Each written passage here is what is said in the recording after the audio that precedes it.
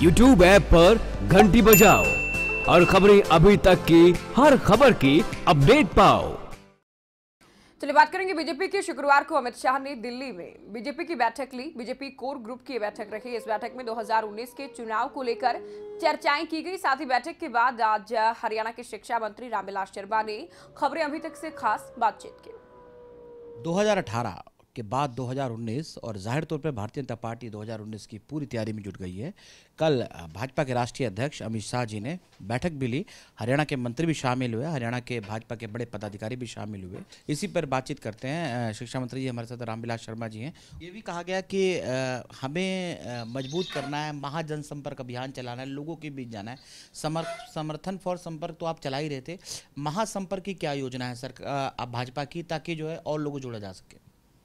अभी हमारी 30 तारीख को बैठक फिर है हरियाणा के कोर ग्रुप की।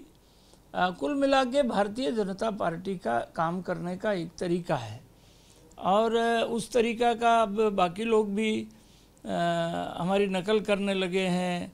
जैसे जो शब्दावली का हम प्रयोग करते थे, बूथ, शक्ति केंद्र, जनसंपर्क, संपर्क, समर्थन, ये सारी जो शब्दावली है उसका नकल कांग्रेस के लोग भी करने लगे हैं और भी कई पार्टियां हमारी कार्यपद्धति की नकल करने लगी है। अच्छी बात है। इसका मतलब ये है कि हमारी जो कार्यपद्धति है वो सही है, वैज्ञानिक है और सभी जो राजनीति में काम करने वाले लोग हैं हमारे पीछे चलने का प्रयास कर रहे हैं। ये एक अच्छी बात है। एक बात और सर कि अभी शिक्षा विभाग ने एक निर्देश जारी किया है जिसमें ये कहा है कि सभी जो अधिकारी हैं, जो कर्मचारी, वो अपनी संपत्ति का ब्यौरा दें ताकि पारदर्शी सिस्टम चल सके। और इसके अलावा आईएएस को भी कहा गया था कि वो भी दें। तो दरअसल क्या सभी से मांगा जा रहा है और क्या दिशा निर्देश नहीं दिए गए सर? हम जो राजनीतिक लोग हैं, हम जो विधायक हैं, हम जो सांसद हमारे हैं, वो तो साल के शुरू में ही हमने अपना ब्यौरा अपने माननीय मुख्यमंत्री को दे दिया था। तो अभी अफसरों से भी मांगा जा रहा है सर? ऑफिसर से भी शायद मांगा जा रहा है।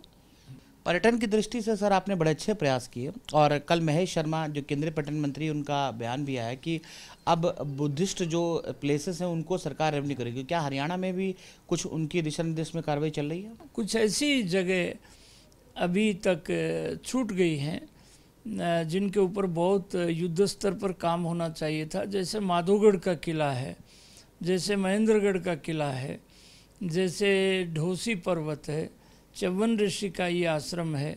सोमवती अमावस्या को पानी अपने आप वहाँ ऊपर आ जाता है। ऐसे श्रद्धा के ये पर्यटन के केंद्र हैं जिन पर बहुत पहले काम होना चाहिए था, परंतु हम युद्ध स्तर पर इन पर काम कर रहे हैं। तो ये थे शिक्षा मंत्री जी रामविलास शर्मा। साफ तौर पे कह रहे थे कि सरकार की कोशिश है कि पर्यटन को इस कदर बढ़ावा दिया जाए ताकि जो है विश्व स्तर के लोग यहाँ आएँ और देखें कि हरियाणा यानी हरि की धरती में क्या अद्भुत चीज़ है और जो उनका मंत्रमुग्ध कर देगी।